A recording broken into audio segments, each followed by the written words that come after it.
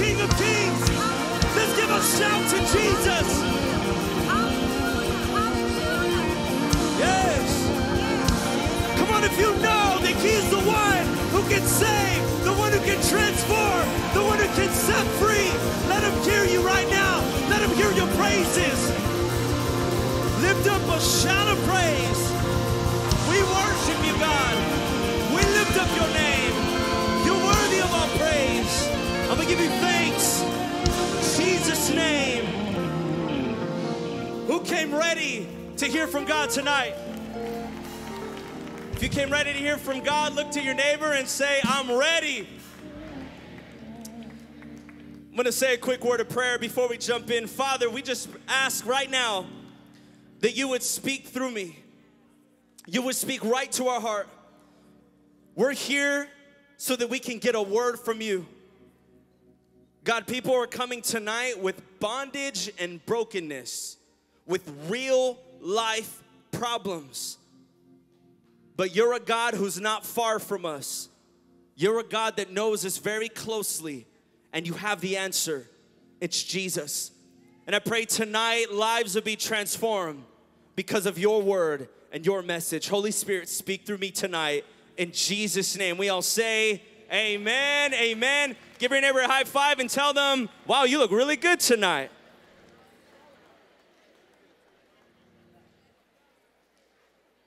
I am so excited tonight. Tonight is going to be a gospel-centered message. Are you guys okay with that? All that means is it's a Jesus-centered message. Are you guys okay with that tonight? You know, I don't know what the Holy Spirit is up to, but He's up to something from worship. Give it up for the worship team, how awesome that was. To that altar call that Pastor did. We could have called altar right there. Come on, let's give it up for that message we got from our pastor. But let's really give honor to our leaders and our pastors, Pastor Marco, Pastor Robert. That was like 20% of what they really deserve. Let's really hear it for our leaders. Thank you, Pastor Marco. Thank you, Pastor Rob. Thank you to all our leadership team for all you guys have done for us. Thank you. I am so thrilled to be up here, and I always treat this as an honor, and this is something that I don't take lightly. I am, for those that don't know, I am the young adult pastor here at The Way. Where all the young adults at? Where all the young adults at heart? Woo! Come on, somebody. I am here with my wife. My wife is sitting over here in the corner. We're married officially a year and a certain amount of months. 3? Okay. She gave me the cue. I'll get there. Tonight we're going to be talking about a very important message that I believe the enemy wants to keep us from understanding. There is no better way to know who you are than to know who Jesus is. And the best way to know who He is to know what He says. Not just knowing what He says, but knowing what He says about you. The title of tonight's message is Know Who You Are. Look at someone next to you and say, know who you are. The enemy knows that this is true. The enemy knows that the best way to get to know who you are and who you have been created to be, he knows that the only way is by knowing who God is. Since the enemy knows this is true, one of his greatest targets is to try and shape the way you think, and especially shape your thoughts you have about yourself. If the enemy can take advantage of the way you see you, then he's captured your purpose and your destiny in life. Satan accomplishes his purpose when it gets you to doubt what God has already declared over your life. See, the words and the promises that God gives you, they're yes and amen. They're done. It's already accomplished, bought, and paid for, and there's nothing else we can do to change that. However, the enemy, he's sneaky, and he can get us to doubt the promises and the declarations of what God says about you. See, knowing who you are in Christ is knowing the gospel. Someone say the gospel. What is the gospel? It's the good news message. It's really, really, really good news. I know you guys have gotten good news before. Good news, we just, I don't know, you got some good news. I was trying to think of an example, but I couldn't really think off the top of my head. You guys have gotten good news before, but this good news message beats it all. This news is so good that it's this, that Jesus already paid the debts that we owed. Just imagine if your credit card company called you and said, thank you so much for paying your balance in full. And you look at your husband or your wife and you go, did you pay that? They go, I didn't pay that, did you? No. And the credit card company says, it's all good. We got the money, you're good. Your debt's been paid. How many know that's some good news? Someone just needs to snatch that down like, that's for me. I'm believing for that call. But this call, this news had so much power, it's so good, that Jesus paid the eternal debt that we owed. There was a debt that was so big, it would take literally an eternity to pay it off. We're talking about forever and ever and ever, 1,000 years, 1,000,000 years, and you haven't even scratched the surface and you haven't even paid off the debt, not even a little bit. That debt has been paid by Jesus Christ on the cross. He paid the debt for you and I. This is the good news message. And everybody that believes, someone say everyone that believes and puts their faith in Jesus will be saved. This is good news, guys. This isn't you have to do all these acts and you have to get X, Y, and Z in order, and you have to take care of all this first. No, this is good news. This is the best news that you can ever get in your life, that Jesus already paid the price for you so that you can be free and healed and set free from the bondage and the debt that we owe. This is the gospel. And knowing who you are in Christ is knowing that good news. The great thing about this gospel message is that it accomplishes what religion can't. I'm going to jump into our scripture in just a second. See, religion says get to work because you have a lot to make up for and you're not good enough yet. You're way behind. The gospel says, I, Jesus, have made a way for you I've made a way through my son so you can live free from the bondage.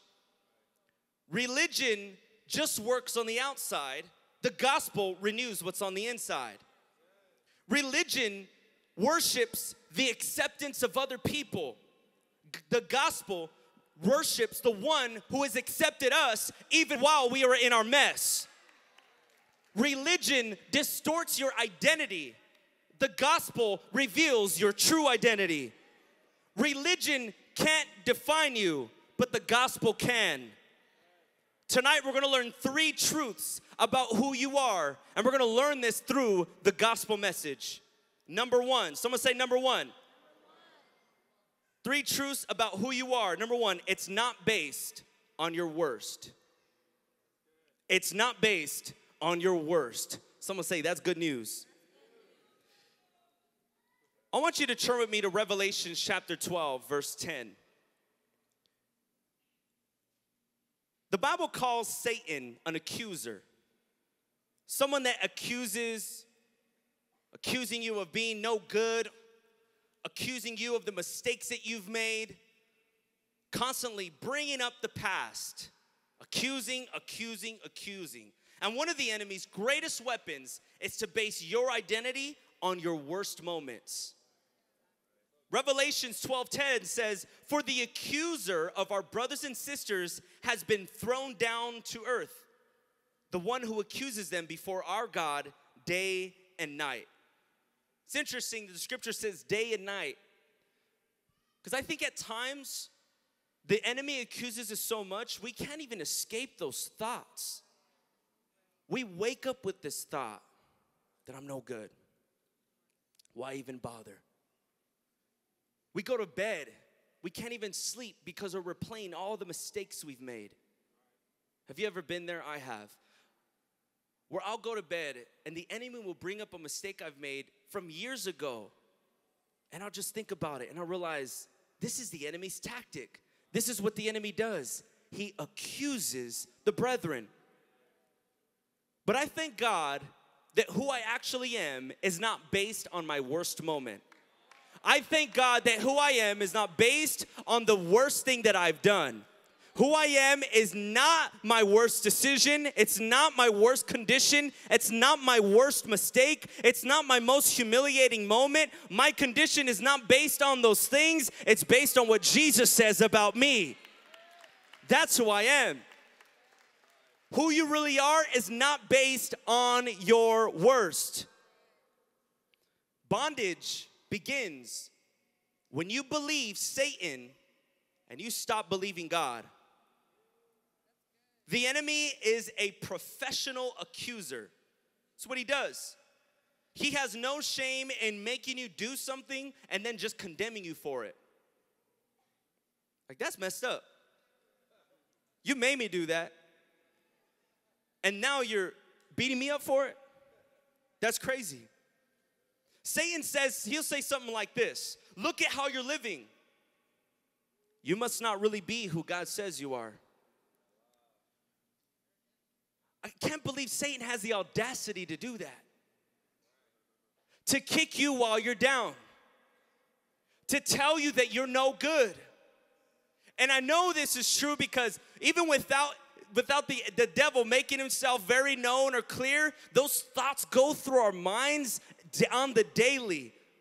That's why we have to capture them and confess who we actually are in Christ. I am not that person anymore. I am who Jesus says I am. I didn't buy it. I didn't earn it. I didn't do anything good for it. Devil, you're right. I did get it all wrong. But Jesus got it all right just for me. And it's because of what he has done that I can stand here today in confidence and in boldness and with some praise on my mouth because he set me free. That's who I am. Another weapon the enemy tries to use, this is a dangerous thing for the church. And if we're not careful, the weapon the enemy uses is he tries to get us to talk like him. Look at John 8:43. Jesus is saying, why can't you understand what I'm saying? He says, it's because you can't even hear me. For you are the children of your father, the devil, and you love to do the evil things that he does. How crazy is that? He's literally saying, you can't hear my voice because all you're doing is listening to the enemy's voice. You're listening to the accuser. You're listening to him accuse you. Not only that, this is the scary part, you're listening to the devil accuse your brothers and sisters around you. And the more we listen to that voice, the more we start to sound like that voice. You sound exactly like who you're listening to. My question to you is, who are you listening to? Are you listening to the accuser's voice? Are you believing when the enemy says, look at that person, they're no good, they fell, I knew it. I knew they wouldn't be able to last that long. I knew they would slip up eventually. Is this the heart that you have? No, that can't be anymore because Jesus set you free of some really bad things. How many know what I'm talking about? If Jesus set you free and loved you and had mercy on you, then I can have mercy on my brother and sister. We got to be careful that we don't start to sound like the accuser around the people around us. We do this when we judge others and we kick them while they're down. We do this when we base our judgment of someone on their worst moment.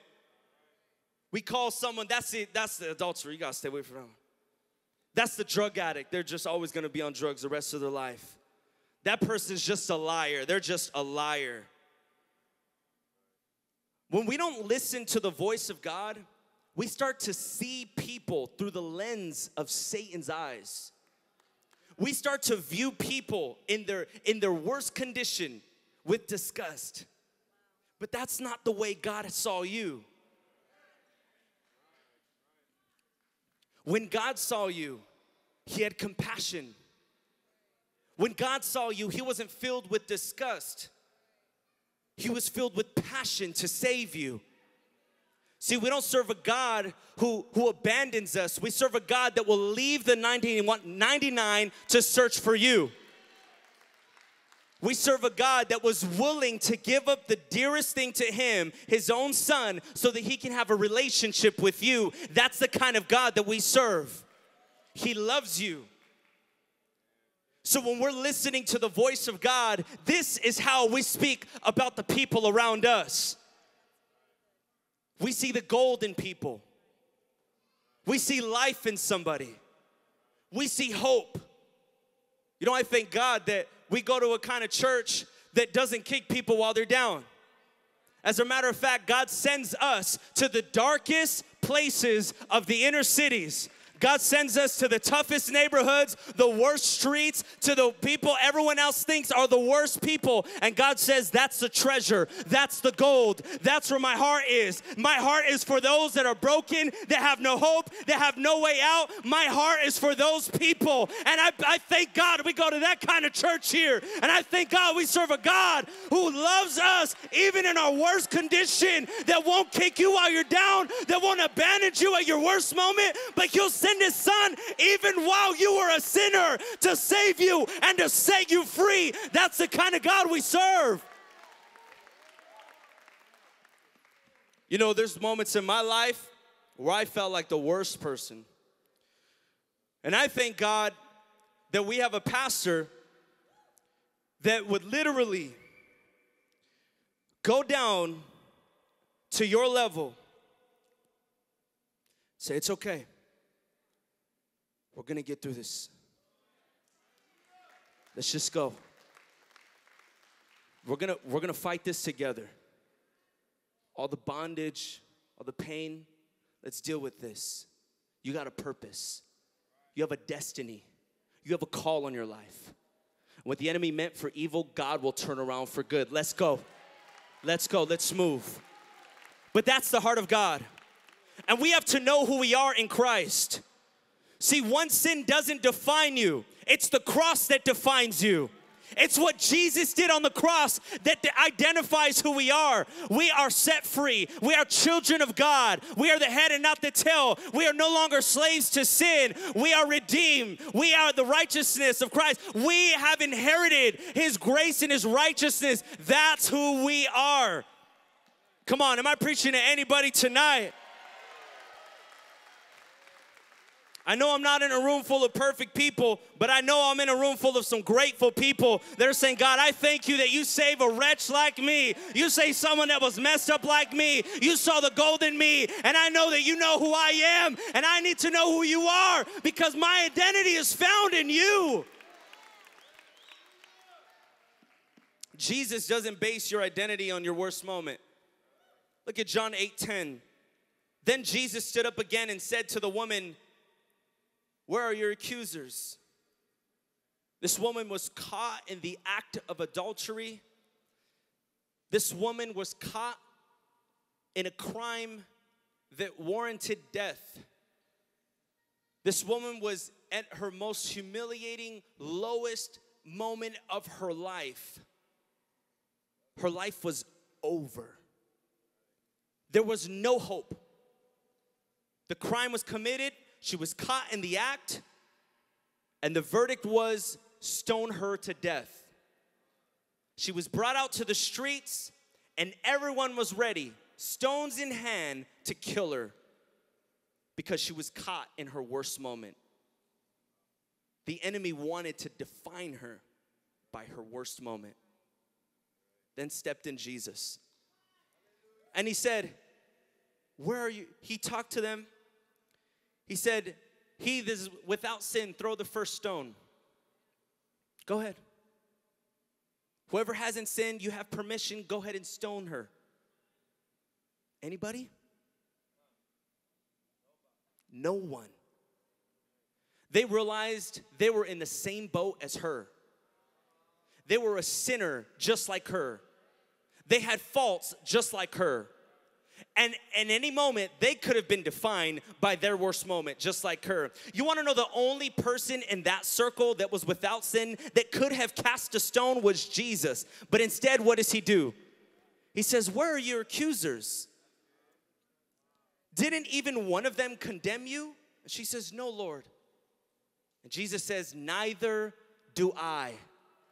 In that moment, Jesus redefined what the society and what the world thought was right. The world thought that we have to be defined by our worst moment. But Jesus broke that ideology and says, I do not define you based on your worst moment. I don't define you based on your lowest point. I do not define you. I say this, get up. I say this, sin no more. I say this, be free. I say this, be whole. I say this, be healed. I say this, stand up, rise and walk. I say this. Jesus doesn't define us by our worst moment.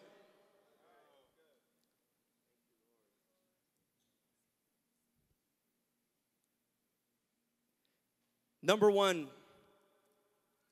truth about who you are is it's not based on your worst. Number two, it's not based on your best. You know, one of the biggest competitors to the gospel, actually, let me rephrase that because God has no rival. But one of the weapons that the enemy uses the most is religion. And what religion says is you must earn the affection and the love of God. Your acceptance is based on how good you can be. It's a never-ending cycle. Because no matter how good you can always get better. And religion always tells you you are not good enough. Here's a major truth about who you are. It's not based on your best moment. Now this is really big, especially for leaders here at the church, because we can get caught up in this idea that if I perform better and I do better and I sin less, then I'm more accepted by God. But that's a lie from the pit of hell. It's not true. You are not more loved because you're more good. You're not more accepted because you're a better child or a better kid. Just imagine if your child, a newborn baby, was born in the hospital and you're holding the baby and the first thought that comes to your mind is, I hope you're good enough to be my child. Now, I'm not a father yet. I will be. This is not an announcement. But I know this, I'm not gonna look at my child's eyes. I'm not gonna look at the cute little button nose. And I'm not gonna think to myself, I hope you can be good enough to be my child. The first emotion, I can't wait. First emotion that will come out of me is just a spew of love. I'll feel just like I wanna raise a child, protect the child. Be there for my child. And this is the way the Father looks at you. You know, God doesn't say, I hope you're good enough for my affection. You know that God never says, I hope you're good enough to earn my love. You know, God never says, I hope you're good enough to be called my child. He never says it, and he has never spoken that. And there's never been a word that came out of his mouth. As soon as he saw you, he loved you. And as soon as he saw you, he wanted a relationship with you. And as soon as he saw you, he sent his son to die on the cross, and he made the way so you can come out of the pit of the valley to be joined with him. Jesus paid the debt that we owed. We didn't pay it. Ephesians 2:8. For it is by God's grace that you have been saved through faith. It is by God's what? Grace. It is by God's what? What is grace? It is unmerited favor. Basically, all it means is you didn't deserve it. but he gave it to you. That's good news. And he says it's only by that you have been saved. It is not the result of your own efforts. It is not the result of your best moments. It's not the result of your highlight reel. Not the result of how many good things you have done. It's not the result of that. It's just based on his grace alone. It's a gift so that no one can boast about it. There was a moment, I want to just share this story. Jesus was baptized. And when he was baptized, he hadn't done ministry. He wasn't out doing all kinds of ministry and healing the sick and raising the dead. And first thing he did, one of the first things is got baptized. Go to Matthew 3, verse 16. Then after his baptism, as Jesus came up out of the water, the heavens were open and he saw the Spirit of God descending like a dove and settling on him. Check this out, verse 17. Let this verse sink in your heart as I read it. And a voice from heaven said, "This is my dearly loved Son who brings me great joy. This is my dearly loved child. This is my dearly loved daughter. Brings me great joy." He's speaking about you. You bring me joy. And I love you so dearly. Not because you earned it. Not because you were good enough for it. I just love you. And you bring me so much joy. You know what's crazy? Immediately after that, he goes to the wilderness to be tempted. And one of the first things Satan does to tempt Jesus, he doesn't tempt him, and we know that he tempts him with the bread, and he tempts him with some other things, trying to jump off a cliff, but we think that he's being tempted because he's hungry, and his temptation is to eat because he's so hungry. But the real temptation was to doubt what God said about him. The real temptation was to doubt that God really does love him, and he is a beloved son, and God is pleased with him. Satan, if you go down to chapter 4, verse 3, the devil came and said, "If you really are the Son of God, tell these stones to become loaves of bread." If God really does call you his child, if you really are called by God, if you really are set free, if you really are a Christian, if you really are a disciple, if you really are call you a loved son by God, then try to validate it by being a really good person. Try and validate your salvation by how good you can be. This is what Satan tried to tempt Jesus with. Satan tried to get Jesus validation from his own works rather than just depending on what the Father said about him. See, the gateway sin is taking your eyes off of the gospel. It's taking your eyes off of the gospel for your worth and your salvation and your validation. Anytime we put our eyes on anything other than Jesus Christ for our well-being and our salvation, then we fall into a trap of the enemy. The trap is the devil wants to get you to think that religion can save you, but it never can. The trap is the devil wants you to think that being a good person can save you, but it can't. Jesus responds and he says this confidently. He tells the devil, "Get out of here, Satan. For the scriptures say you must worship the Lord your God and serve him only." Which leads to the final point, point number 3. Who you are is not based on your worst. Who you are is not based on your best. Who you are is only based in Jesus. Colossians 3:3 says, "For you died to this life, and your real life," someone say, "My real life." Look at someone next to you and say, "Your real life." Your real life is hidden with Christ in God. When you are in Jesus, you are dead to the old you. I know that's good news for somebody. Because you know what Jesus isn't saying? He's not just trying to make your life better. He means he's really going to kill the old person and give you something brand new.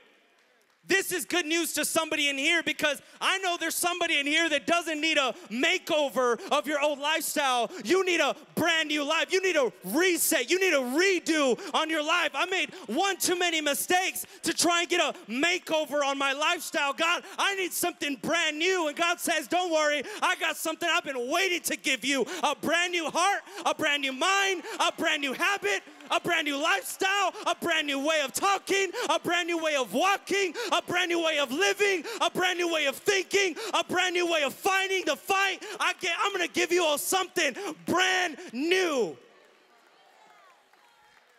I don't just need this car detailed. This thing is totaled. I can't even drive this car anymore. I can't live this life anymore. God, I need something brand spanking new. And God says, I already got it for you. Before I formed you in your mother's womb, I already had it written up. I knew what I wanted you to be. I knew I called you to be an evangelist. I knew I called you to be a worshiper. I knew I called you to be someone, a light in your family, a leader in your home, a father to your kids. He had it written up already. He had something brand new waiting for you. And all it took was not trying to be good. It didn't take trying to make up for mistakes. All it took was turning in the keys to your old hoopty car of a life and saying, God, give me something new, because I'm done with this old lifestyle. I need a brand new start. Your life is not based on your works. It's only based on Jesus. Someone say, thank you, Jesus. I love this scripture. It says your real life. Oh, I love that. I feel like a lot of us are living a fake life right now. You know what's crazy is even Christians are living a fake life, and we're trying to put makeovers over the bondages, and we're trying to earn our way to God's affection. And God is saying, I already did all that work for you, honey. I paid all that price for you. You got to stop trying to pay for what's already been paid for. Just imagine you going to the debt collector and say, can I pay for my debt a second time? Yeah, right. That'll never happen. But when we try to earn our way to God's love, we're trying to pay for what the cross already did.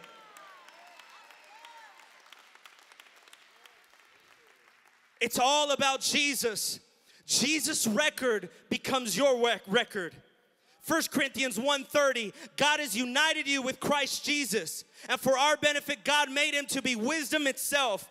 Christ made us right with God. Someone say, he made me right with God. He made us pure and holy and freed us from sin. So you know what God says about you? He says you're a new creation. He says you're his workmanship. God says that he has a plan for you of good and not of evil. God says that you're a masterpiece. Someone say, I'm a masterpiece. God says that you can do all things through Christ. Someone say, I can do all things through Christ. God says that you are valuable. Someone say, I'm valuable. God says that you have a purpose. Someone say, I have a purpose.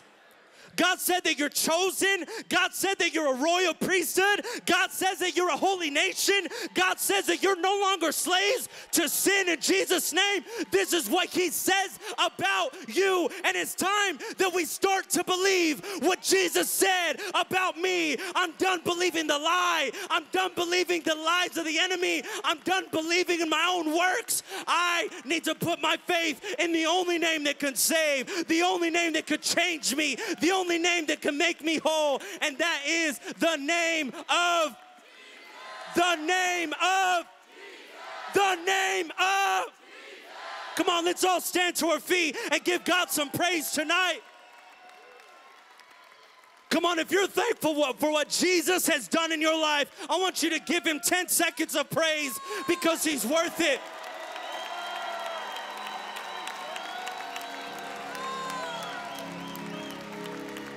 See, the more we know him, the more we know who we're called to be. God, I want to know you. Jesus, I want to know what you have done. God, I want to pay attention to you. God, I want to fix my eyes on you, not on the waves, not on my own life. I want to put my eyes on you. Just close your eyes for a second. Maybe lift your hands to heaven.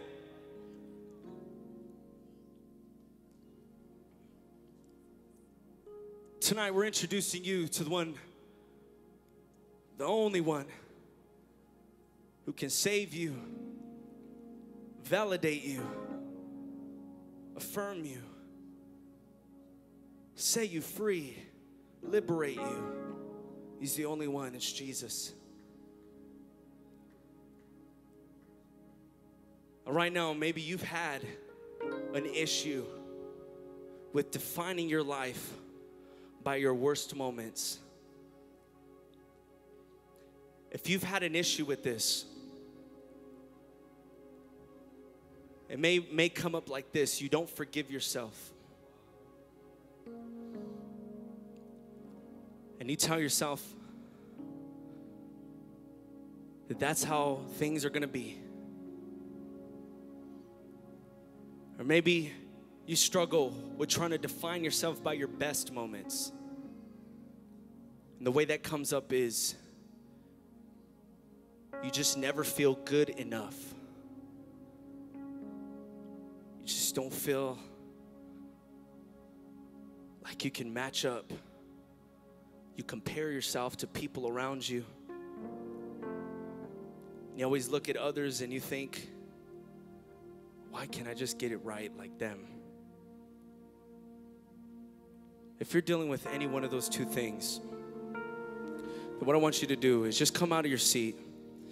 Make your way out of your seat right now, wherever you are. Make your way out of your seat right now. If you're saying, I've been defining my life based on my worst moments, or I've been defining my life and trying to earn God's affection and love, what I want you to do, quickly come out of your seats and come up here to the front and receive prayer, receive breakthrough. Let's make this a moment of freedom and healing. Come on, church, let's clap it up for everyone that's coming up right now. They're coming up all the way from the back. Come on, I know there's more. If that's you, you've been trying to define yourself by things that are not from God. If that's you, come out of your seat. Come out of your seat. Make your way up here. Make your way up here. Make your way up here.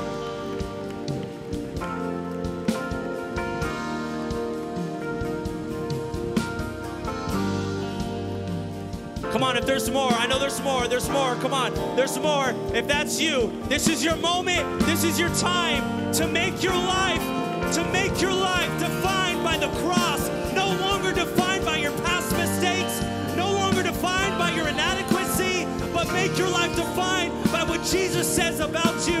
I know there's some more out there. If that's you, I want to invite you to come up here and let's make this a moment where we change forever and we give God our full heart, our full attention, our full life.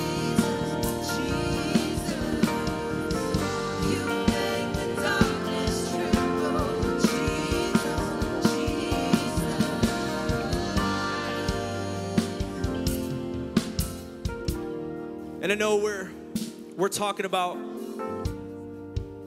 defining who you are, and for those out there who are saying, I want to give my heart to Jesus, you're saying, I don't know, if I were to die today, I don't know where I'd go. There's only one or two places, it's heaven or hell.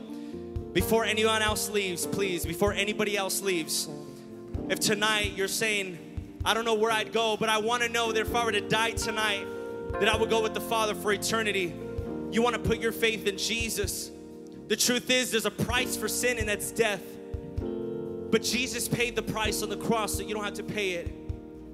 But the only way we receive that free gift is when we put our faith in Jesus and we repent of our sins.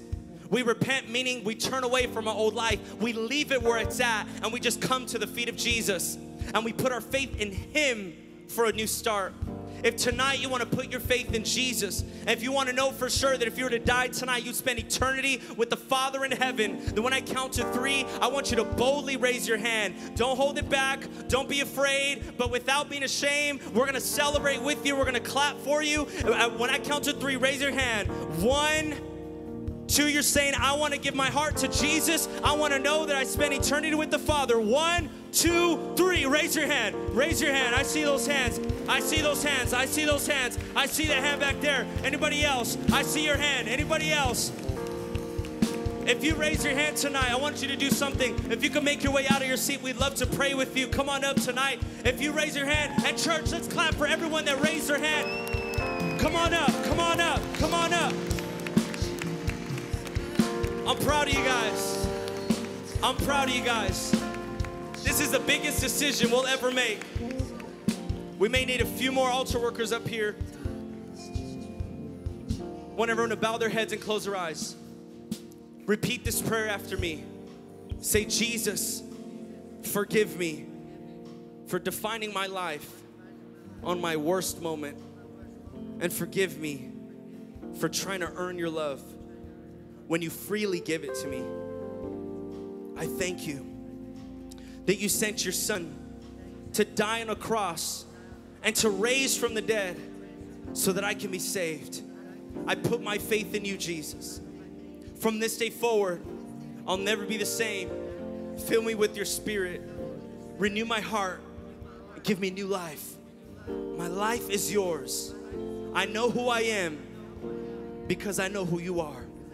In Jesus' name, amen. Amen. Now, if you're up here at the altar, there's one more step we need. We have a class coming up. It's called Holy Warriors. Your next step is to get baptized and sign up for Holy Warriors. This Sunday, you can get baptized. You can ask, really, the person in front of you if they can help you get baptized. And sign up this Sunday at 9 a.m. You can join Holy Warriors. You can jump right into the class. Sunday morning at 9 a.m. Be here. The person in front of you is going to pray with you, and they'll give you more information on how to sign up. We need a few more ladies, altar workers, and over here as well. Church, we love you so much. Men and women, we have a service this Friday night. You don't want to miss it. It's going to be powerful. We love you, church. Remember, if God's for you, there's no one who can come against you.